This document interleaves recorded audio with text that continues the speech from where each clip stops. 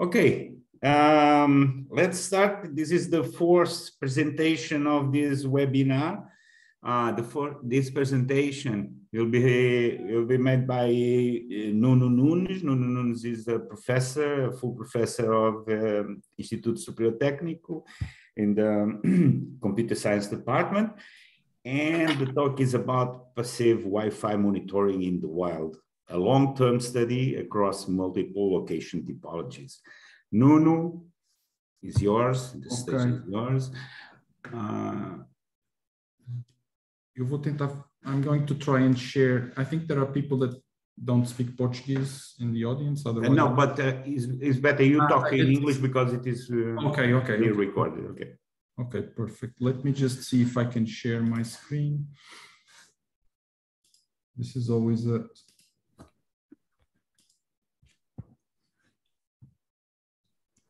I have to share part of the screen because I'm using Safari.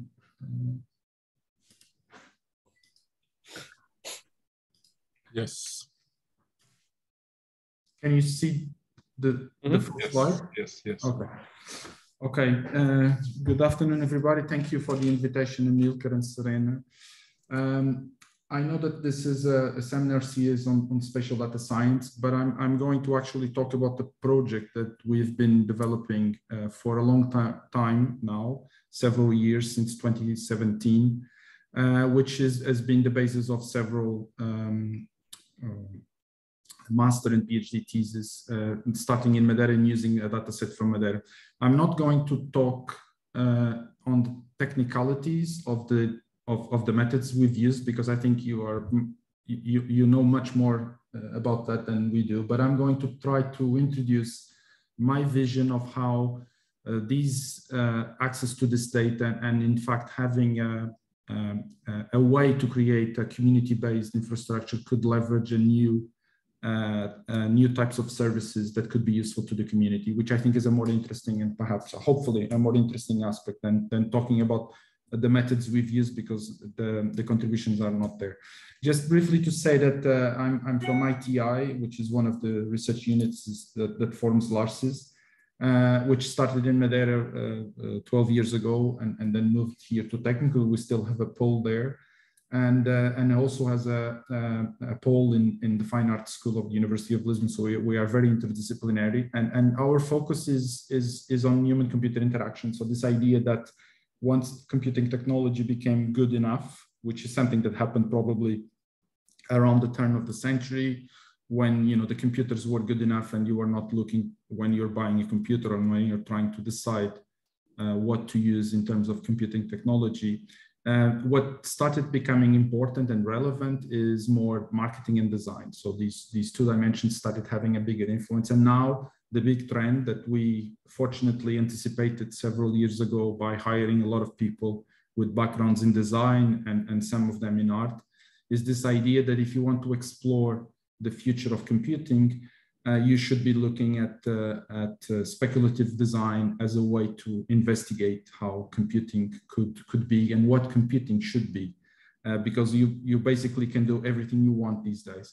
This is one example from one of our colleagues, James Auger, who actually now moved to Paris and is creating a design department at École in Paris, which is also an important trend, which you can see everywhere in most engineering and business schools. People are looking at design as a way to understand how the future could be.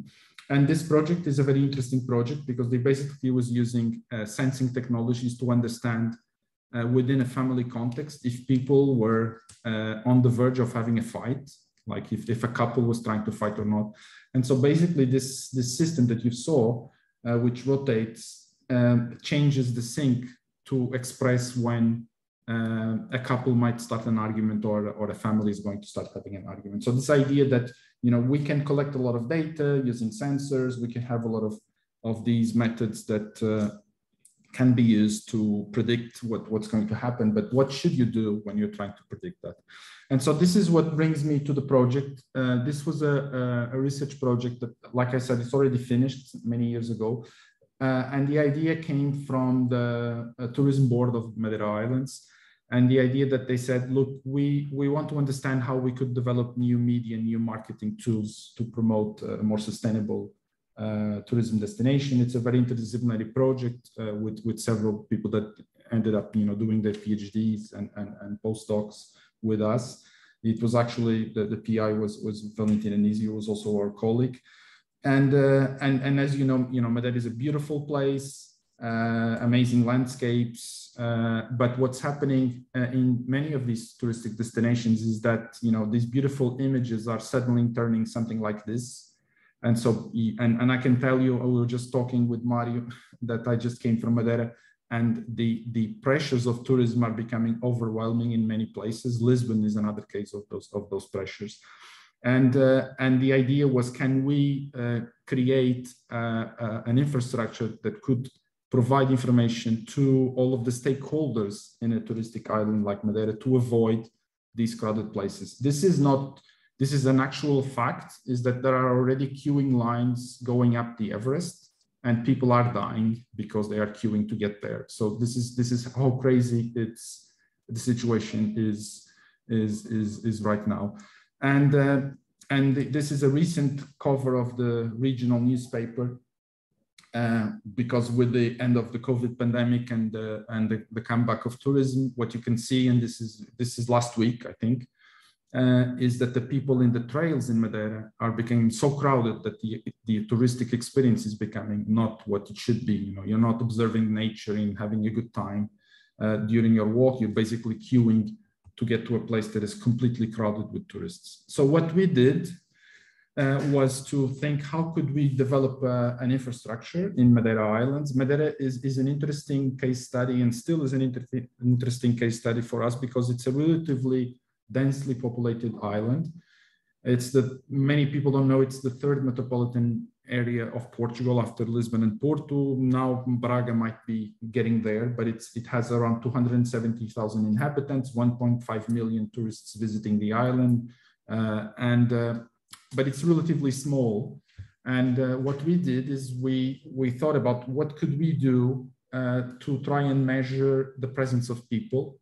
And we basically looked at the island, detected the most important points of interest in the island. We also did some in Porto Santo, and even considering doing some in the other islands, which are natural reserve parks.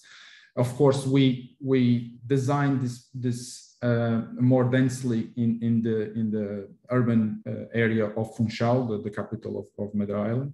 And back then, again, this was more than 5 years ago. What we did, we thought, could we use just simple Wi-Fi routers to detect the presence of people? Because everybody now is using devices like this. These devices are asking to connect to a Wi-Fi network. Can we actually use that information to detect if people are present in a specific place? These devices are relatively cheap. So basically what I did with my PhD student, we went to a shop, we bought some of these devices. Then later on, we found a smaller device, which is there on the right. And we just bought as much as we could. We hacked the operating system of these devices. And instead of acting as a router, they are basically listening to the probe requests that the network is doing when our devices are trying to connect to the Wi-Fi. Initially, we actually, back then, we were able to even detect the IDs of some of these devices. And as a disclosure for privacy and security, right now, the protocols of the Wi-Fi devices do not disclose any ID. They randomize the ID of the devices. So it's virtually impossible to track someone using this technology, but it is possible to detect how many people can we estimate to be within the range of one of these routers. And so basically what happened is that, after buying a lot of these things, I think the person in the shop thought we were a little bit crazy because we bought as many as we could. We had a little bit of funding. Then we ordered the smaller ones. The next step, we did the lab tests. We basically rewrote the code of the router to collect the probe requests. So these requests that the devices make when they are trying to connect to a Wi-Fi network, even on standby, your phone, if it has Wi-Fi active, is always doing that. This is exactly the same technology that Google uses to improve, for instance, location through GPS, because in many places, especially in big cities with big the buildings, it's very hard to have a good accuracy using GPS. So basically, triangulation using the signal strength of Wi-Fi networks is a very well-known technique used in mobile devices to improve location. By the way, for those of you who don't know, the famous Google cars that take the street view images, they are also collecting exactly the signal strength of all of the available Wi-Fi networks. And by collecting that data and connecting that data with the specific location of the device, we can improve location accuracy in many urban applications. So basically what we did is we got these devices, we made them work. Again, I don't want to go into the details of this, but you can imagine that not everybody has a device. Many people might have multiple devices. Not all devices can be captured, especially if you have one of these routers in a specific place, because it might be out of range, or you might be moving in a car and there is not enough time for the device to send the probe request. And so what we were trying to do is, can we use techniques? In this case, you have an example using random forest regression. Can we take the information that is captured by these devices, and can we correlate this information with the number of people in a specific place where we put the router? And the answer is yes, we can do that. It's relatively easy to do it.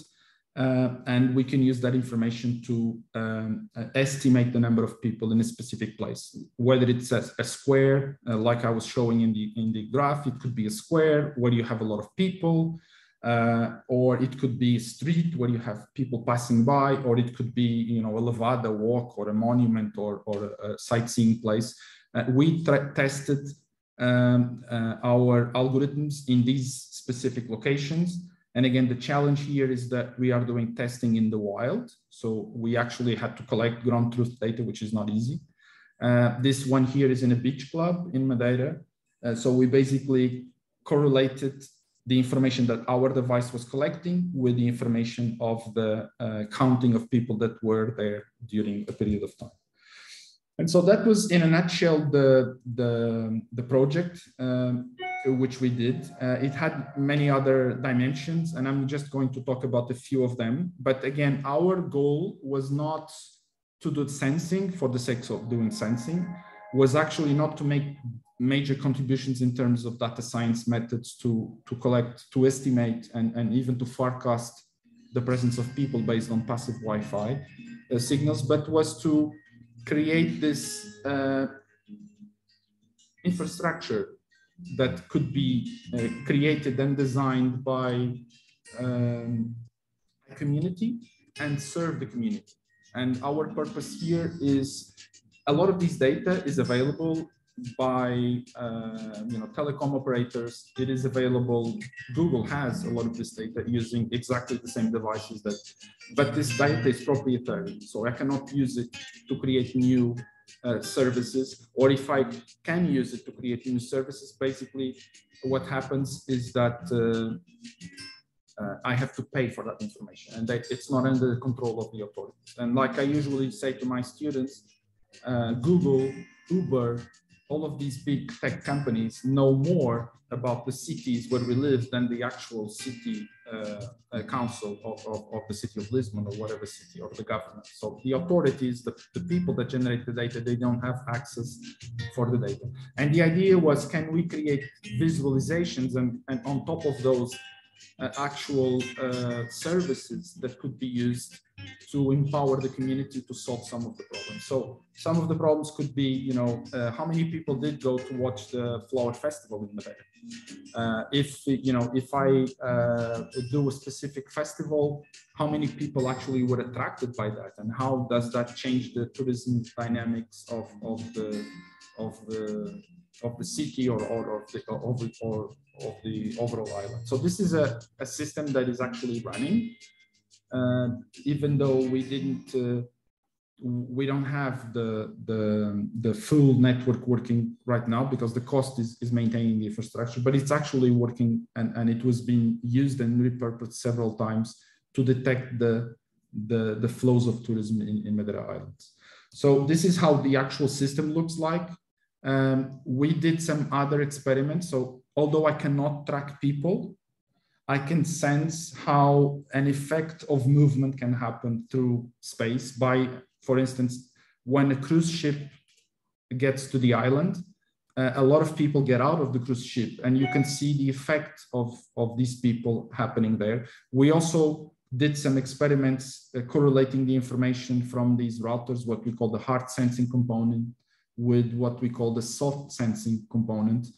And we were able to see a pattern. So here you see Cabo Girão is a very famous hotspot in Madeira Islands. You can see the times of the day when people tend to crowd in Cabo Girão, and you could use this information to decide if I don't like to have a lot of people when I'm going sightseeing a place, I could choose to go in a moment where there is not a lot of people. So again, this is a public system. I can give you the URL. You can go there and try it. And it's powered by this community-based infrastructure. When I say community-based, I really mean it.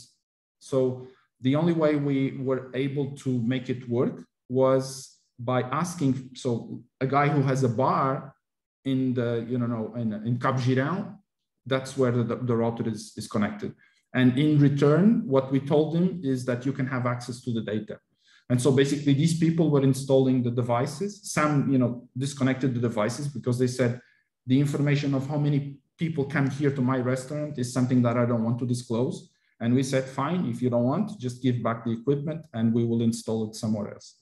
So it was a very interesting community perspective that we have been using to experiment and from a human-computer interaction or a human data interaction perspective. So one of the examples actually from a student from Technico was, could we use this information to show to people the impact of tourism in CO2 emissions in the island?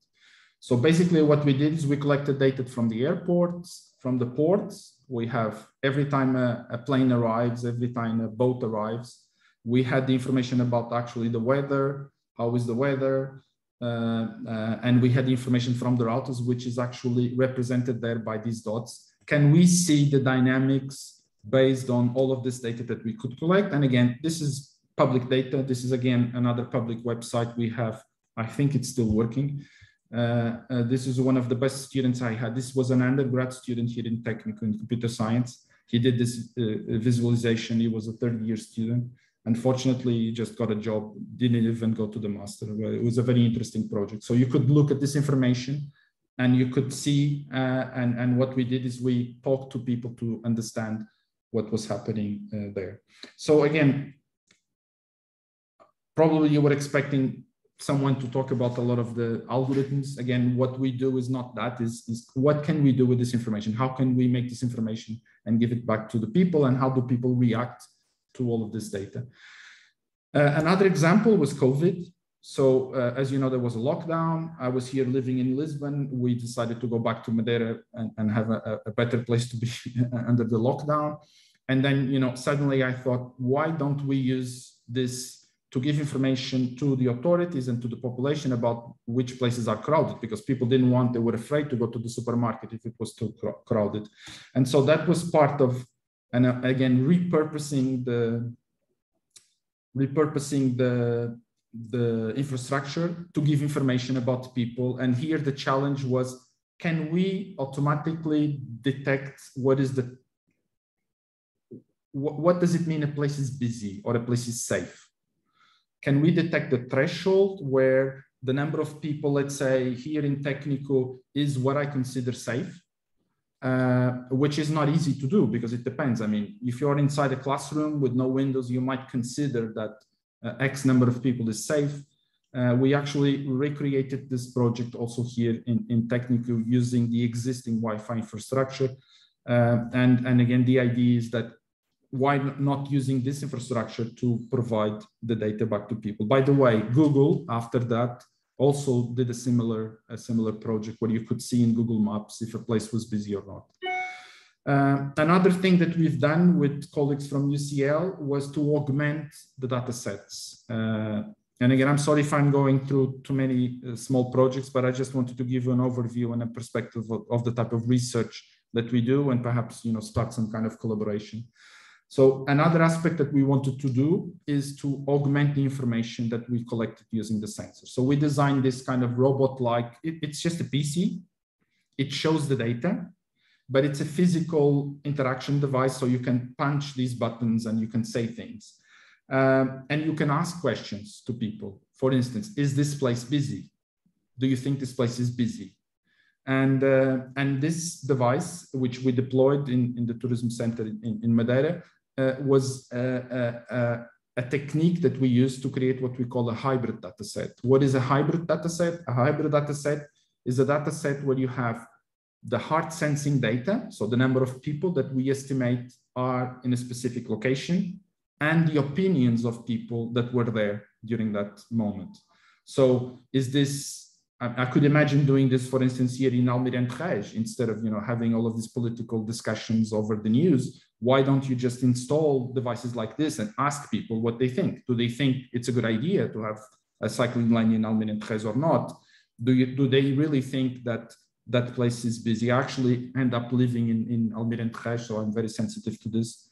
But as you can imagine, I don't think it will be easy to get something like this happening there. But the idea that we could use the technology to add qualitative data to the quantitative data, which is much easier to collect. So we did a lot of experiments about this, asking people, why do you think this specific Cabo Girão is busy at this time? And they would say, okay, because the organized tours always come at the same time. And so we use this data to augment the existing data sets that we have.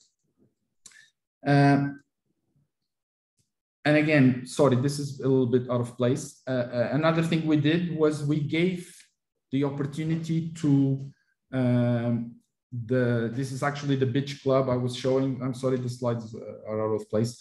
This is the beach club I was telling you about in Funchal. And we basically gave the opportunity of the entities that you know, have the responsibility for these places to put a widget showing the occupancy of that place. And it was interesting to see people, you know, talking about it. And we asked questions. Do you find this place interesting? Do you find that this place is COVID safe? Do you find that the information we are providing is accurate? Do you find information to be trustworthy? And this for us is an interesting side of the research, to understand how people interact with the data that we provide to them. Do you think that this information violates your privacy? Do you think that some people got scared? You know, how do you know how many people are here? And so asking questions to people for us is a very important component of our research. And so this ended up, you know, generating an app called Madeira Safe to Discover, where we were actually giving people an app that was installed by more than 20,000 people in the island, and where we were also asking the same type of information. And we even designed a gamification model, which was used for a small period of time, where we would give points to tourists if they were going to the places that were not crowded. So if I went to, you know, the botanical garden in a less crowded moment, I would get points. I could use these points to get discounts in having access to a different place in the island. So in general terms, what we did was we developed this infrastructure and we provided information back to the citizens. And in that, we generated a lot of interesting publication, not necessarily on the data science methods, but more about how people interact with data. The technique itself, passive Wi-Fi, is quite good. I find it's cheap because you can basically buy these devices and it's cheap. It can be deployed. It's of course hard to maintain. These devices, sometimes they stop. Sometimes someone takes them out and it's hard to do it. So it will be very challenging to do. It has another interesting feature, and that's the last story before I finish. I know I'm over time, which is the fact that it has differential privacy embedded, meaning it's not 100% accurate, which is good because this is the way that you can protect privacy of the people that are being used. Actually, and this is again going back to the engineering dilemma, in the COVID project that actually Maria João was also, we collaborated also with other groups. There was an interesting discussion among our research group because we had people interested in doing differential privacy. And so we had a data set that was inherently and randomly was giving not very accurate results every now and then. And so we had a data science team trying to correct that problem.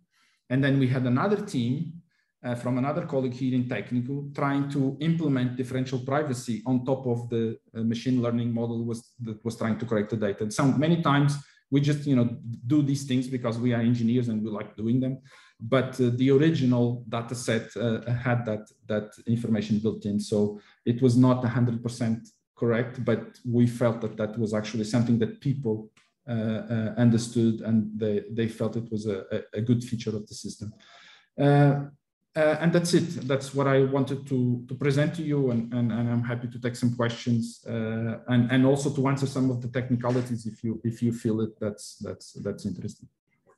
Thank you. Thank you, Nuno. Very interesting and nice presentation. Time for some questions. Do you have some questions? I have a simple question. Thanks, Nuno. It's interesting work. So concerning the privacy, have you thought of allowing people to opt in to be tracked?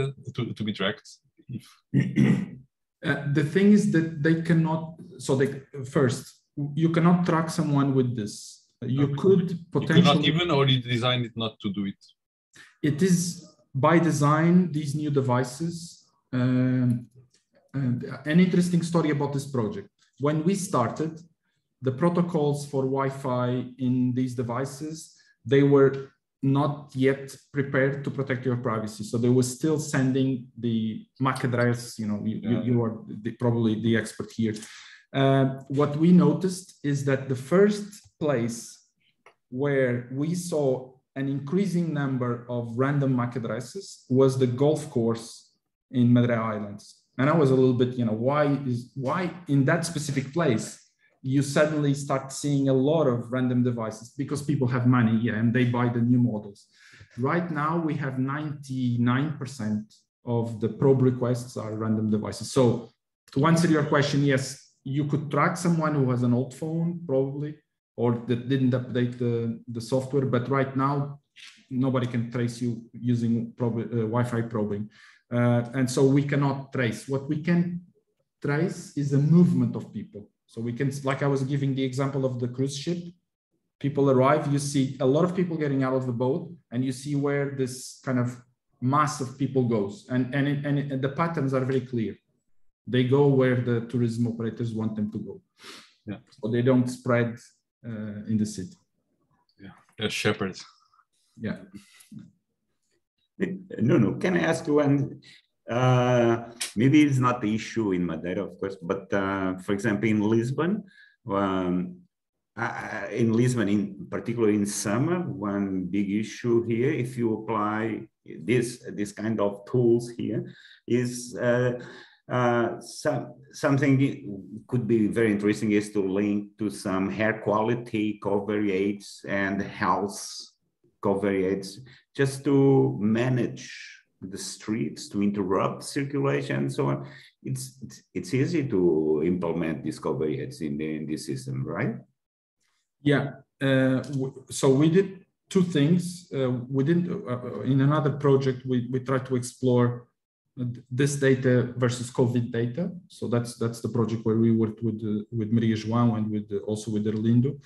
Another thing we did was to, in some of these routers, we installed different types of sensors, like CO2, NO2, temperature. These things are relatively cheap, and we try to sell the idea to the city hall. You could have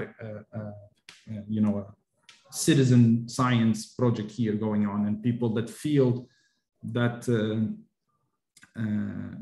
air quality in their street is not good enough, they could ask to install a system like this, and we could correlate the information. We found out that it's very sensitive, not for the people, but for the authorities. I would suggest that you try to look where are the air quality sensors in the city of Lisbon placed. You might be surprised where they put these sensors. I was very surprised in Funchal because I grew up there, and I can tell you the places where these sensors are placed are not places that you would believe they should. So I think that's another interesting aspect of this research that we will be very happy to accommodate. Good. Any other question? Any more question? Hi, Nuno. Well, I already knew about this one, the first project, but the last one that you talked about, do we need to keep talking in English, or can we? No, in English, please, in English. Okay. So the other project that you are doing, which is very interesting, which is that one where people introduce, when you interact with people, that part, I didn't know, it was new for me. And I'm curious about that because I think it's a very good idea to ask people their opinion and what they express their opinion about anything. It's very useful information. But the problem is that in this kind of survey, the sample is biased because only people that interact will answer the question. So this is a big challenge. How do you deal with that? Yeah, but for instance, part of this research happens in a lot of places. I mean, all of us, I think, went to the airport and saw the smiley face how was the service here? So that's part of the commercial implementation of this type of research. The group with whom we worked at UCL, they did this in the Olympic Park in London. And so one way to solve that problem is to create this kind of playful interaction. So that's why we built the robot. It's not a robot, but we created something that will be appealing for people. They will walk in, not because they are cold, but because they are curious about what's happening there, and then they start using it. Yeah. Said that, I never thought about that problem. Yeah. What is the bias here?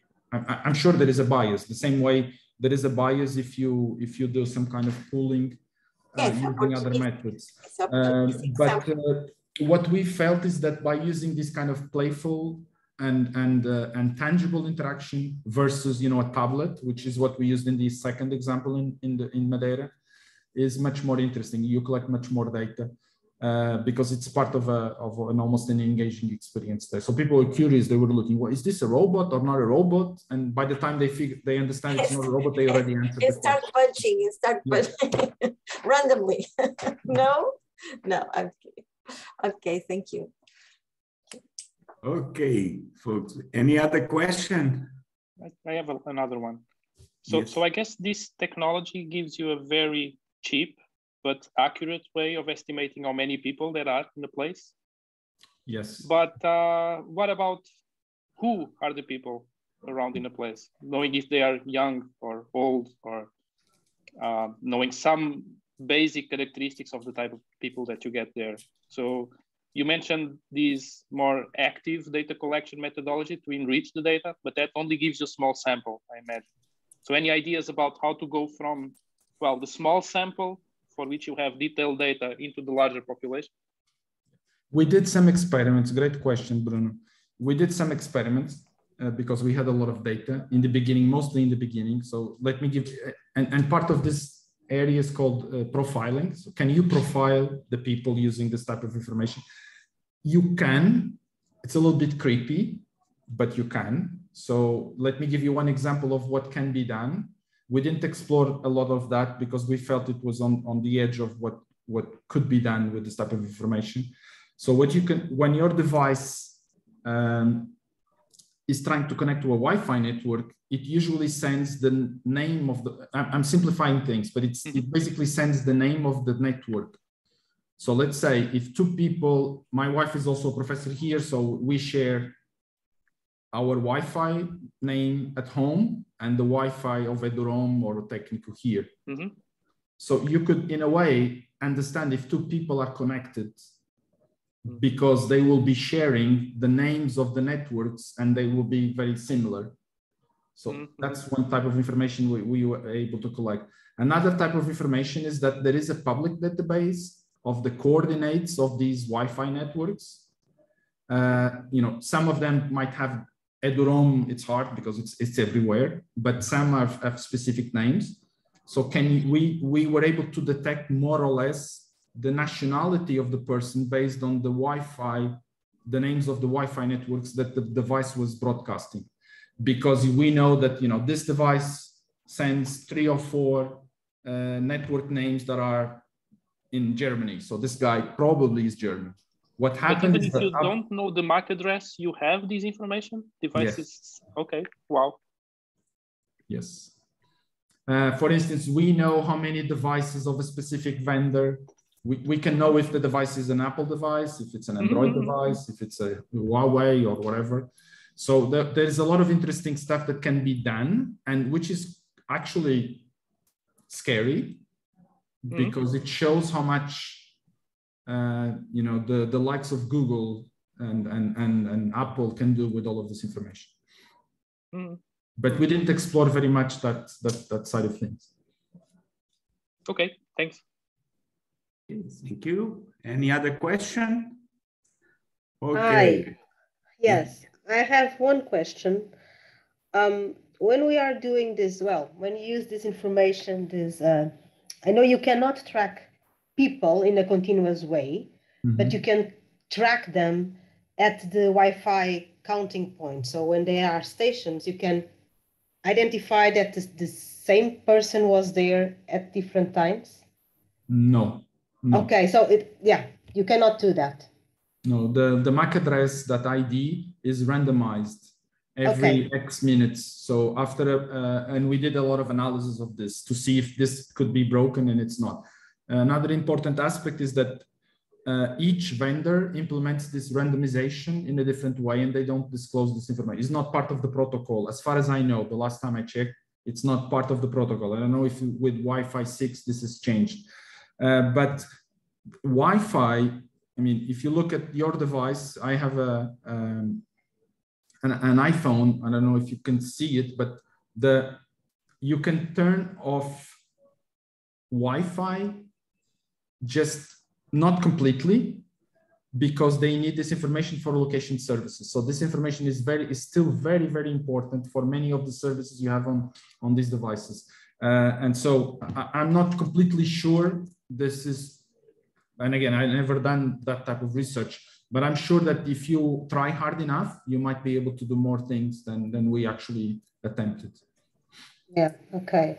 So in fact, you could try them to find profilings in terms of where people have been, if they follow the same tracks, if they have been in the same places, or...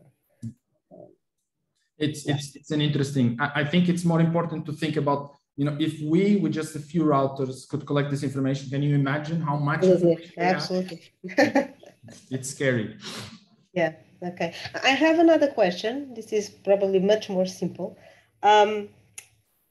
There were already gadgets to count people, for instance, in airports, when you want to know what are the